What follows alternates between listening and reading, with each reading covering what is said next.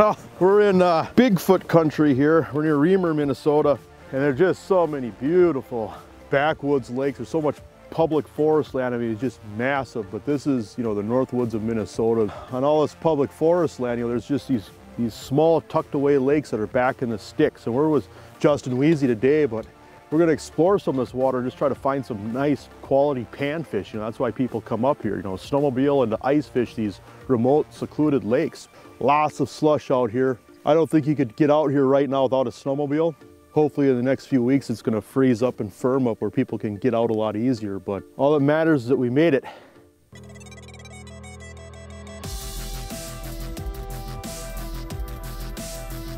Oh, that's a good fish. There's a nice one. Right back down to the bottom. Sure, one of the powerful freshwater fish that swims right there. Oh yeah, there we go. We are hooked up. Oh, I never get tired of this. These fish just freight traded. Oh my. Wow. The hole, it's a big one. That is what we're talking about tonight, a cool looking fish. Jason Mitchell Outdoors is brought to you by Shields, Vexilar, Clam, K-Drill, Ice Armor by Clam, Crestliner, North Dakota Tourism, Clam Pro Tackle, Bismarck Motor Company, Travel Manitoba, and Jason Mitchell Elite Series Fishing Rods. You know what the best part about this is? Nobody out here. No. You're probably used to this, aren't you? Yeah. I love it. We'll probably need chest waders by the end of the day.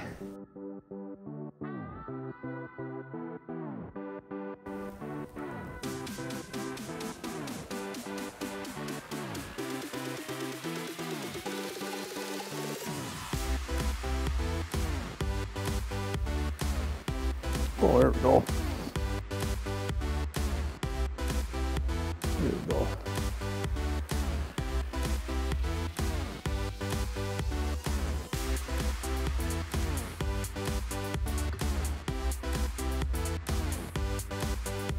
They're pretty much stacked down there. A lot of fish around. There. You know, so this program is just classic basin crappie fishing, since we're just using that tungsten jig, which really shines, especially if you're fishing over 20 feet of water, and just using that Mackie plastic. That's just a kind of a bigger profile. I think that's important out here because these fish can see it from further away. And so these fish might be 10, 15 feet off to the side of you at times. And you can pull them. The other thing that happens is you can lift these fish up, and that's important as well. But just 3-pound monofilament, then just that dead meat rod. You see that soft tip? It's just a perfect crappie rod. I'm using a spooler reel here today, but you know, just classic crappie fishing. A lot of times we're dropping the transducer down, swinging it a little bit, and if you're seeing fish, fish. If not, just go to the next hole. It's just a fast, efficient way to break down this water.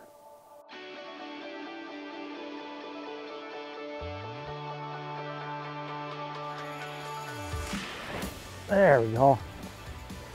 Yeah, that's a good fish. Sure like this rod.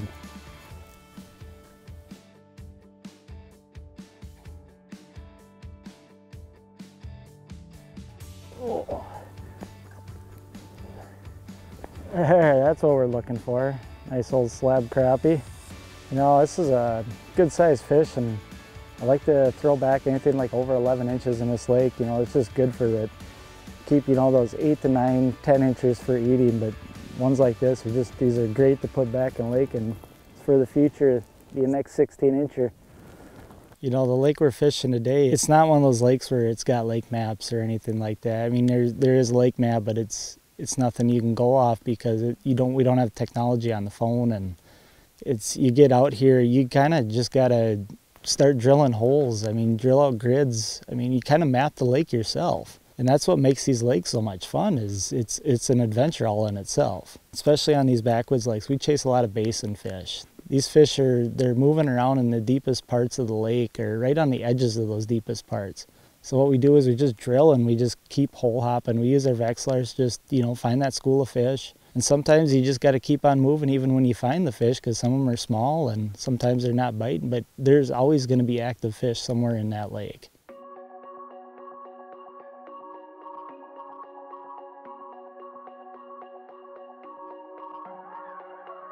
It seems like so many places where we fish for crappies, you can't go wrong with just pink and white. So that's what I'm using here, just that white Wonder Bread jig, which is one of my favorite colors. And just that pink Mackie. It's a larger profile, but that is just money, pink and white on so many different bodies of water.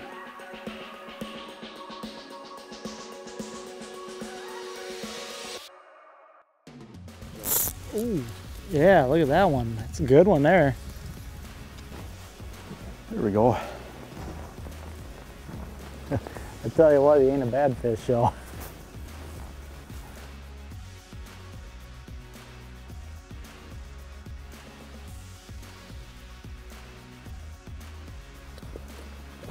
Oh, come on up. Yeah, yeah, some of these fish, they're lifting up 2 or 3 feet, which is a big thing, Suspended fish, find that ceiling. You've got a pack of fish, it might be 3 feet of fish, 5 feet of fish, whatever, but can you raise that fish a foot? Can you raise that fish 2 feet, 3 feet? If you can start raising those fish up, or you just get them to separate and get them to climb, just keep those fish rising up. And a lot of times that's the key to catching them, especially on these plastics, and just getting those aggressive strikes. There's literally fish in every hole. I don't know how big this lake is. It's not that big of a lake. You can see around it here, but there's a 40-foot hole, and we're just right off the edge of it here, and these fish are just wintering out here, just classic crappie pattern. But it seems like the deal is there's fish everywhere. Seems like when you first drop down, you catch some of the more aggressive and some of the bigger fish, then you have 5 feet of fish below you that you can hardly get to move or bite, and then just a matter of just making a 5-yard move and just keep bouncing around and picking off fresh fish. Jason Mitchell Outdoors is brought to you by these industry leaders. A Vexilar is responsible for more fish being caught than any other piece of equipment you could buy. You know what? Fishing lures and gadgets have come and gone over the last 60 years. But Vexilar's mission statement has been true, helping anglers catch more fish. Vexilar is the gold standard in sonar performance and reliability in flasher sonar technology. Your ice fishing adventure begins and ends with a Vexilar by your side. Happy 60th, Vexilar! Introducing the Rise Float Suit with Motion Float technology. Breathable, waterproof, secure, and all the features that make the difference. Waterproof cell phone pocket, rapid drain system, and maximum flexibility. Fish with security in the Rise Float Suit from Ice Armor by Clam. Rise above. Clam Outdoors. Pursue the ice.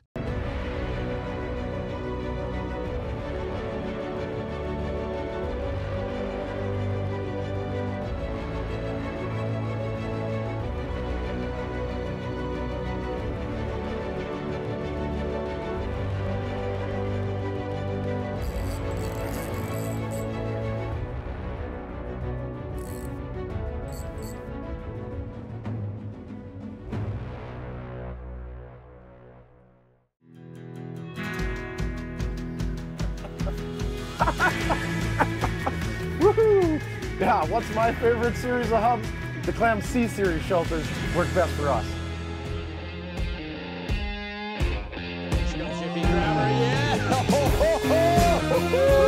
Hey, what's our favorite ice hub shelter? The X series from Clam Outdoors. Yeah. Choose the hub shelter that's right for you at Clam Outdoors. Pursue the ice.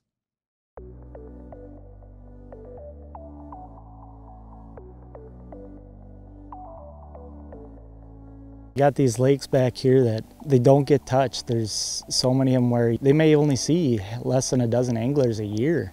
You can get these big slab crappies, you can get, the big bluegills.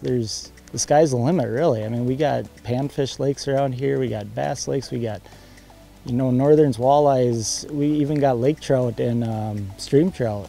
So it's kind of a diverse thing to do. I mean, you kind of just pick and go.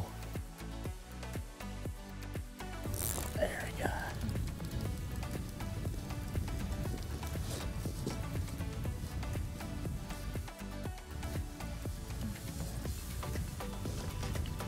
we go. Ooh. Well, it's a nice fish. It's getting that evening time. They're moving up a little shallower. We're in 25 feet, and the fish are kind of around that, foot, 2 feet off the bottom. We're just kind of dropping a jig down just above them, and they're actually just coming up and starting to take it with a little bit of finesse.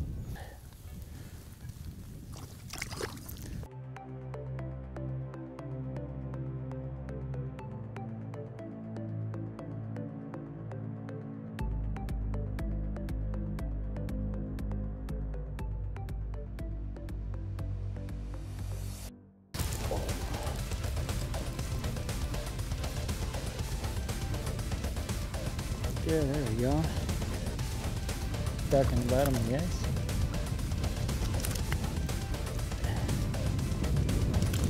Oh no.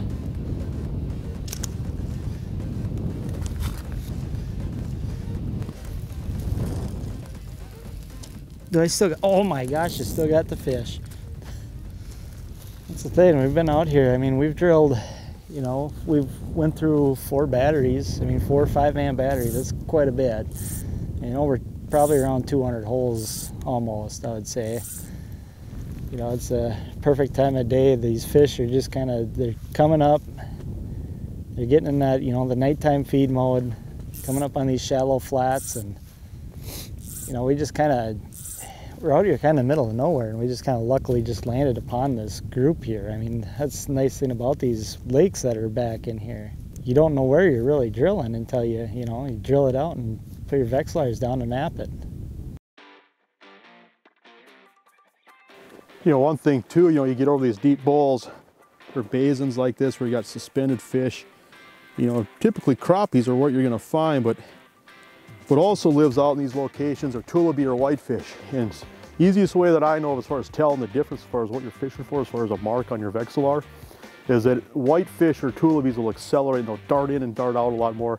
The other thing too is drop the lure down. If the fish that you're seeing on the Vexilar can chase that lure down, especially with some speed, you're dealing with tullibees or whitefish. You know to just keep moving if you're targeting crappies. But crappies will basically just sit and then they just rise a lot slower. They just have a more deliberate movements, and so just an easy way to identify the marks that you're seeing. You also see bait fish clutter where just kind of flicker in and flicker out. That's obviously not what you're looking for, but typically when you do get on crappies, it just could be just this nice red mark.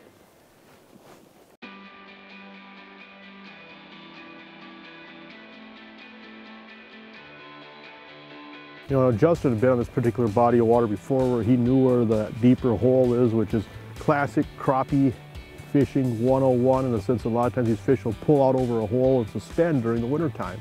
And so Justin knew where the hole was on this lake, but we just drilled a grid of holes, and it was pretty typical crappie fishing in the sense that you're marking fish, and a lot of times some of the first fish you catch out of a hole are some of the nicer fish, in the sense that maybe 1, 2, 3 fish, and then they get smaller and they get harder to catch. And that's pretty typical. And so, we'd spend maybe 10, 15 minutes in a hole at the most, and then we just drop to the next hole. And a lot of times we wouldn't even fish if we didn't mark fish, when we put our Vexilar in that hole. And so, just a matter of just, making little small moves and working the grid.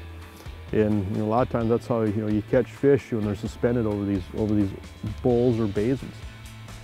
So I'm just hopping from hole to hole here. I'm going to turn my gain up a little bit, and I'm just going to rock that transducer back and forth. And a lot of times what you'll do is you'll see fish on the edge of the cone angle. You can just sweep with it a little bit. There's fish in this hole right here.